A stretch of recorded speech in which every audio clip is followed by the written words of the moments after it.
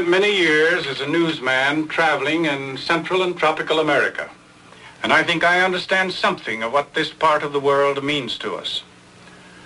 But before we show you some of the reasons why the Kremlin must hate bananas, let's glance at a map of Central America, where most of the fruit comes from.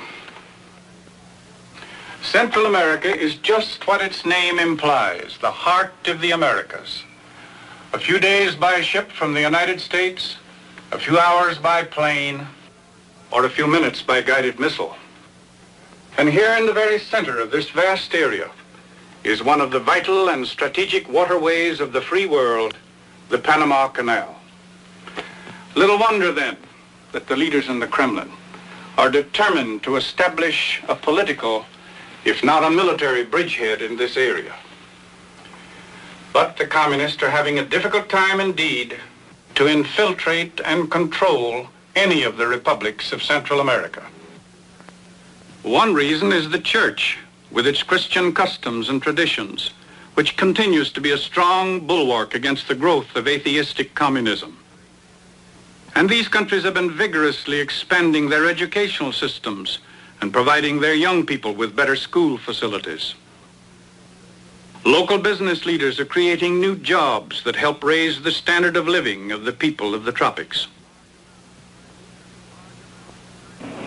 Large amounts of private capital from the United States are being invested to build new industrial and agricultural enterprises which help to strengthen the economy of Central America. And therefore, the agents of international communism have selected the United Fruit Company as a prime target of attack. And here are some of the reasons. In its operations in Guatemala, Honduras, Costa Rica, Panama, Ecuador, and Colombia, United Fruit has put to useful production hundreds of thousands of acres of otherwise unproductive tropical lands. It has created jobs for thousands of workers, providing housing, schools, hospital facilities, and churches.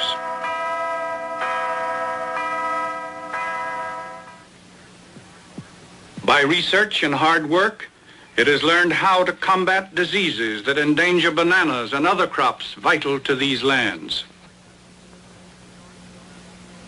In short, we have skilled management and capital from the north, working with the willing hands and the good earth of the tropics. No wonder then red leaders detest and fear the company that grows, ships, and markets bananas so successfully.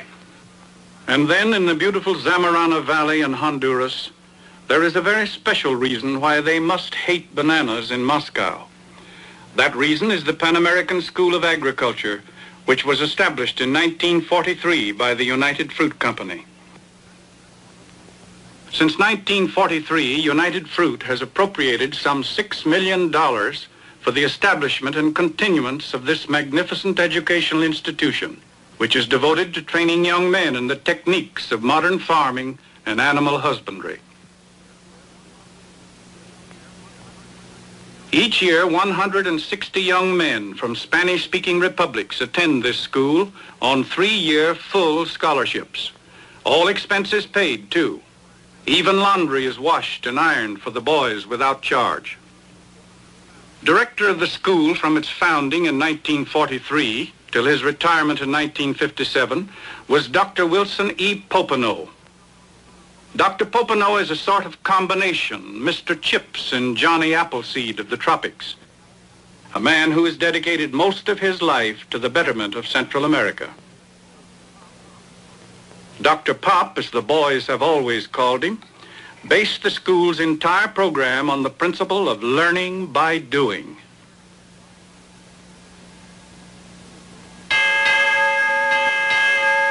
Students are up at 5:30 every morning except Sunday.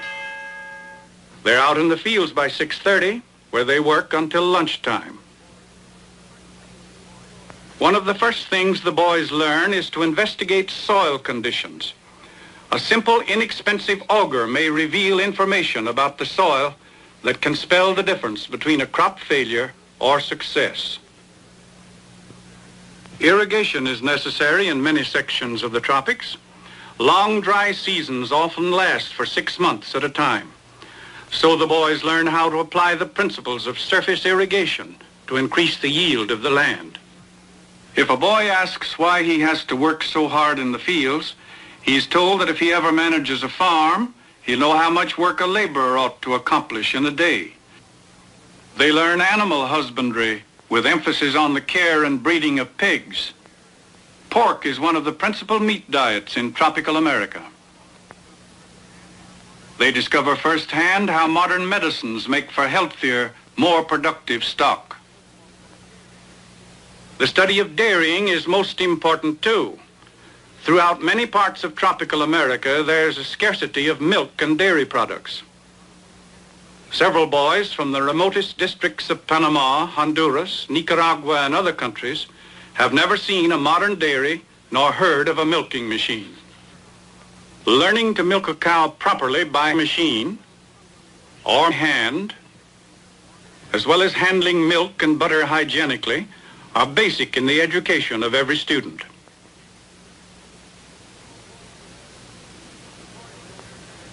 When the boys return to their communities, they will know the value of pasteurized milk for children. And if they ever have a dairy of their own, they'll know how to operate it at a profit. In poultry, too, the Zamorano-trained boy becomes an expert. However, even after 3 years of study, there remains the ancient question as to which came first, the chicken or the egg. Few jobs in tropical America are harder than cutting sugar cane with a machete. Yet the boys take great pride in their ability to stand up to hard work in the fields from early in the morning till lunchtime. After lunch, they study with highly trained teachers to learn enough elementary physics, chemistry, and mathematics for a farmer's needs. They study English. They learn to reason, to communicate with one another. The son of the president of one Central American country may share a room with the son of a small farmer from another. This has happened more than once. Wealth or position are of no importance here. But perhaps the most important thing the boys learn, who live and work together here, is respect. Respect for each other and for the nations they represent. A boy is judged by how well he can handle a team of oxen, or a tractor, or a problem in the dissection of a steer. Not that all is work and study. There are days when a boy can prove what other skills he has.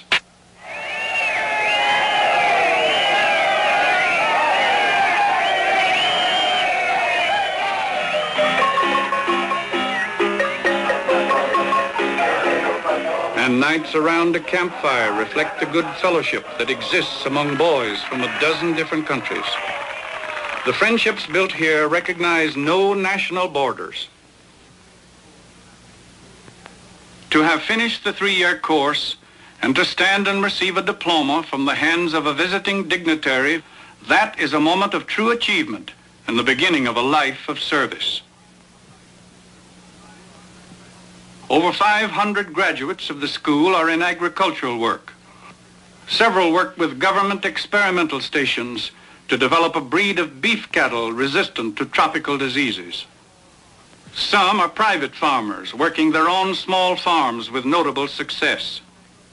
Many are government agricultural agents, teaching their countrymen things they themselves learned at Zamorano. Others teach at governmental agricultural colleges to train still more young men in the skills of tropical agriculture. This, then, is the Pan American School of Agriculture, where young men learn modern farming and animal husbandry and develop the desire to possess and to own their own farm. But of equal importance, they learn to appreciate the God-given urge in all men to be free from regimentation by the state or by any other individual or any group. Rarely are graduates employed by the company. Every student is expected to return to his own country, to teach his own people what he has learned, and to become a leader in free enterprise in his own community. No wonder the agents of international communism in Central America would like to destroy the company that finances and maintains the Pan American School of Agriculture. It's easy to understand, therefore, why the Kremlin hates bananas.